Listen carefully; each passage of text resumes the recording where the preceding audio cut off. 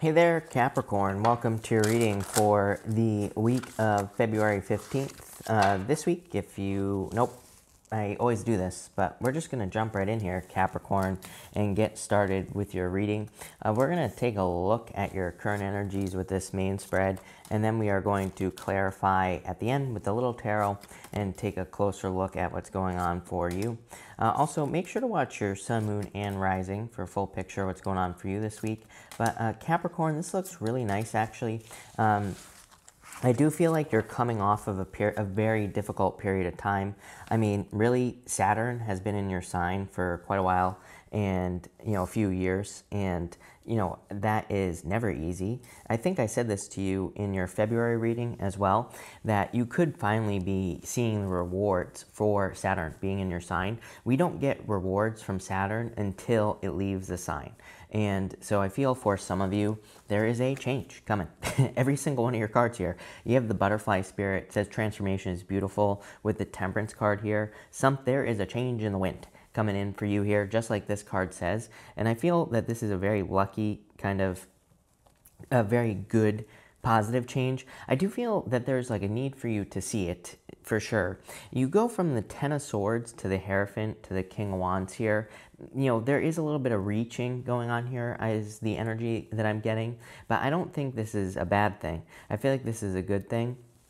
So we're going to talk about how you can speed this change up, I feel. You have the Ten of Swords, Emperor, Five of Wands. Plain and simple, this is just thing after thing after thing not going according to plan. I feel like that has been your story for quite a long time. It's like things, you've probably been working on things, projects, businesses, relationships, marriages, and it's like nothing goes according to plan with the Five of Wands and that Ten of Swords here. I would say that the good thing about the Ten of Swords is it's coming up in your past position. It's also the end, as I always say. And the Ten of Swords kind of says hey, it's time to get up off the ground and it's time to realize that your past life is dead. So it's time to start over.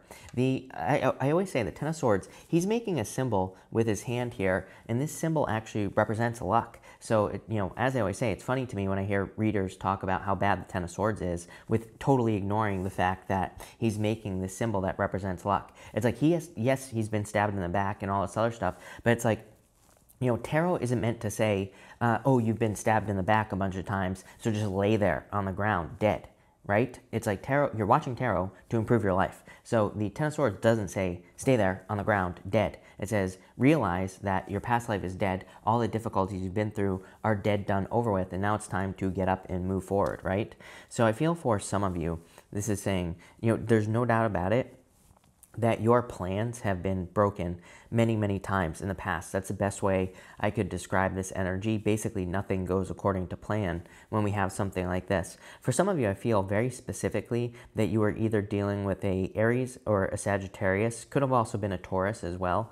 And I feel like things in that relationship didn't go according to plan. I almost feel like a friend got involved here with the Five of Wands, or friends, I'm getting here with the Five of Wands. I feel that if you had a breakup here, it could have been due to too many friends, talking, running their mouths, right? Saying things that they have no business saying, and that could have ruined a relationship. I also feel for some of you, it could have been a friend that someone cheated on here with or something is popping into my head. I feel like that's only for some of you. Next, you have the butterfly spirit. This says transformation is beautiful. I feel like you need to realize that you're going through a beautiful transformation. This is caterpillar soup is what this is.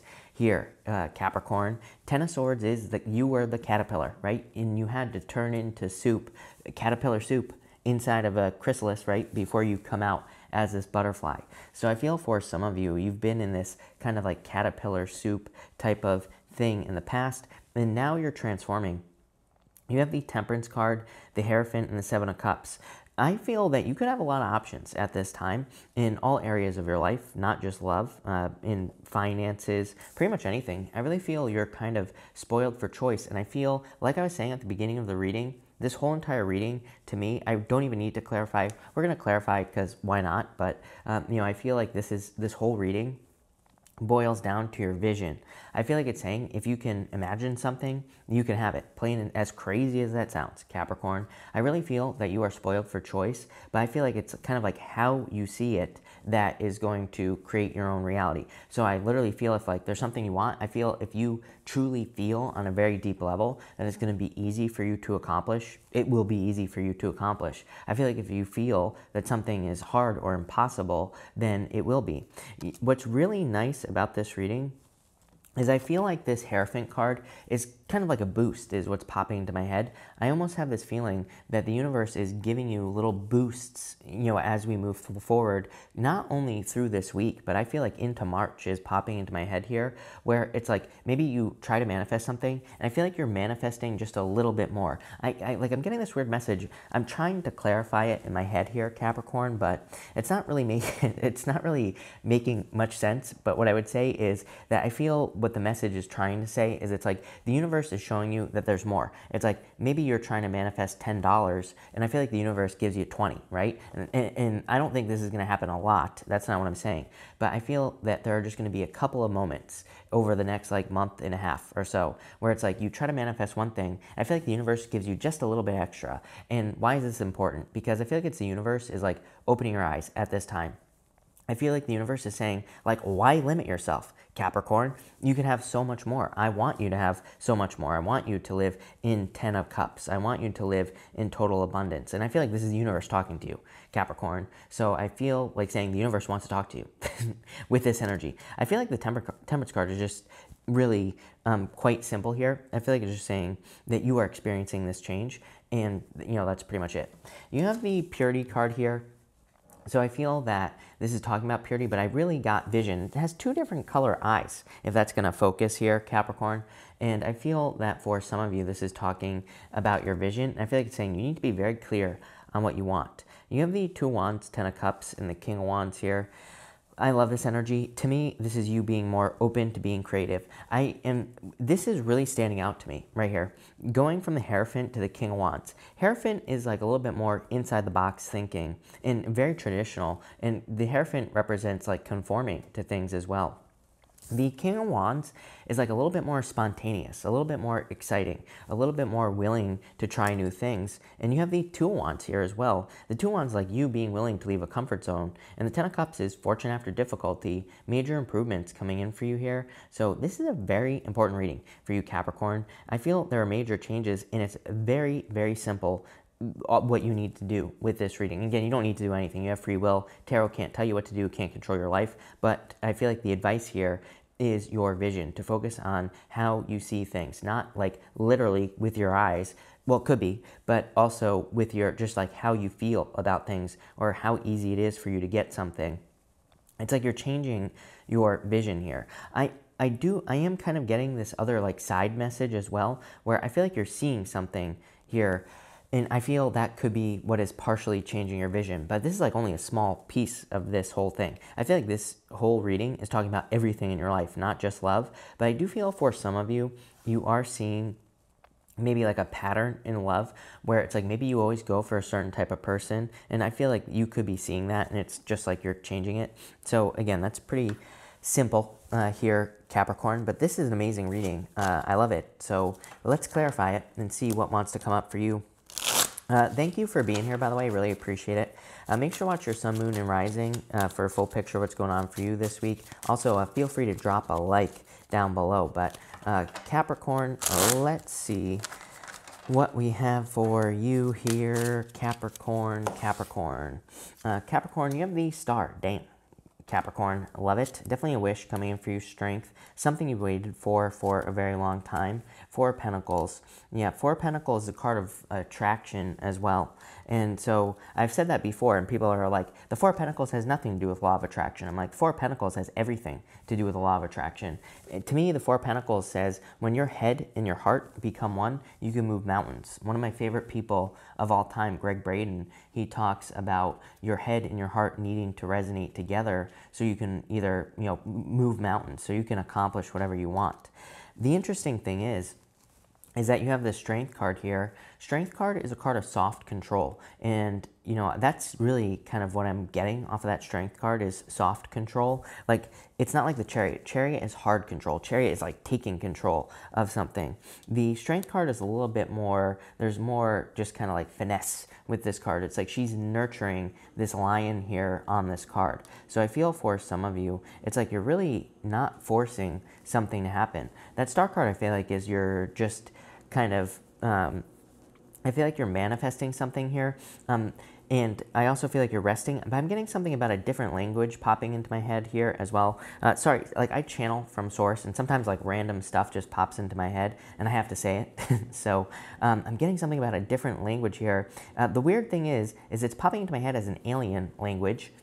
Don't know what that means. Take it for what it resonates. But for some of you, it's like you could be receiving information from like other worlds. I feel with that seven, with the Star card here. So that's definitely popping into my head, which is kind of weird. But you never know. It could be happening in your dreams, in your daydreams. You could be kind of like channeling information yourself. You have the Two of Pentacles here, the Queen of Wands. Queen of Wands is a card of wholehearted energy. Again, kind of backing up that message about your vision. Queen of Wands says when you know that you want something, you know, she's a card of wholehearted energy. When you give something your full attention, you will achieve it, is what the Queen of Wands says. You have the Five of Cups as well. Letting go of past disappointments. I feel like you're seeing what you do have. Again, Five of Cups, he just needs to turn around and he'll see these two cups, but he'll also see this bridge that leads to this castle. So he's not just getting just two cups. He's also getting the bridge and the castle on the Five of Cups as well. So I feel like you're kind of like seeing things that you desire. You do have divine counterparts here. The King and Queen of Wands feels like a new relationship to me. Could be a fire sign. I'm also getting Aquarius here popping into my head as well. So if you're looking for love, I feel like there could be new love that leads to marriage coming in for you here. Let's learn more about that. Page of Cups could be a water sign as well. The Knight of Cups, Knight in Shining Armor, Capricorn. This looks good. I like this. Eight of Pentacles, someone willing to put in the work. So if you're looking for love, this could be new love coming in for you. This is your future position. Kind of weird because Taurus also had something about future love, Capricorn. So I feel for some of you, this is maybe not happening like right away. You know, this could be something that obviously comes in the future. But I feel like it could be a Knight in Shining Armor. Someone who wants to put in the work with that Eight of Pentacles. I would say there'd be a lot of passion here. The other thing that I'm getting is that if you're attracting new love into your life with that Queen of Wands, I feel like you're going to be seeing a lot of signs and symbols, you know, kind of like before you meet this person, or it's like, you know, you could meet a person and maybe you see repeating numbers on the clock. Like, I feel like you're going to have a lot of kind of confirmation from the universe. But really, I feel like this, number one, this is probably one of like the most amazing readings I've done for you in a while, Capricorn, but I feel it boils down to your vision. You have the King of Wands again. You have this very, I feel like that's the other important thing as well, is kind of like your spontaneous energy. King of Wands, he is a very hard worker. To me, he's a true entrepreneur as well. And it doesn't matter, you know, what you're working on right now. It doesn't have to be business. But I feel like the King of Wands, he kind of just is creative. He's willing to be creative. He's also willing to be spontaneous. He's not like saying, you know, I want to go attract this thing into my life and it has to happen in this order. He's saying, I want to attract love into my life. And he just is open to all opportunity.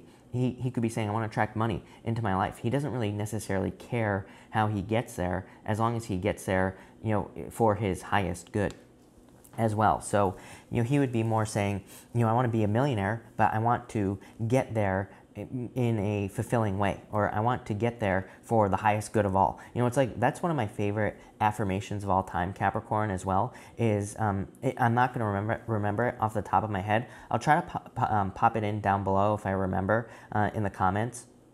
But basically, the affirmation comes from a guy. I'll try to post it down below, like I said. But he says, you know, I want to attract $1 million into my life for the highest good of all. So you're not just attracting the money, but you're also doing it in kind of like a grateful way. You know, you're doing it for gratitude. And you're also doing it making sure that you're not like hurting other people in the process, or, you know, whatever you want to say. but it doesn't have to be money. It could be, you know, you're trying to attract whatever for the highest good of all. You have the King of Pentacles, something permanent coming into your life. This is like someone who wants to be permanent with you in love. King of Cups, look at all these kings. And you have the Emperor. You're probably, what I would say here is you're probably attracting a true Emperor into your life. Maybe you thought you were with someone who is an Emperor, but maybe they just had the negative traits. It's like, I feel you could be attracting like a true Emperor type energy into your life. They don't show up yet as the Emperor. I do feel like this is someone who's in development. Too many cards of development here. King of Wands twice. The Two of Wands here. This is not a bad thing, but I feel like you could be attracting someone. It doesn't matter what gender you're attracted to, but it's like they're on their way to that Emperor energy. They're on the way to really having solid control over their life, but they're not a false Emperor, I feel. For most of you, I feel like this is just saying, once you're clear about what you want, once you see it in the right way, you will have it. Really good reading. I love it. So thank you for watching, Capricorn. This is amazing, but thank you for watching. Really appreciate it. Make sure to watch your sun, moon, and rising for a full picture of what's going on for you this week. Also, feel free to like and subscribe. Really appreciate all the support. And thank you, Capricorn, and enjoy your week.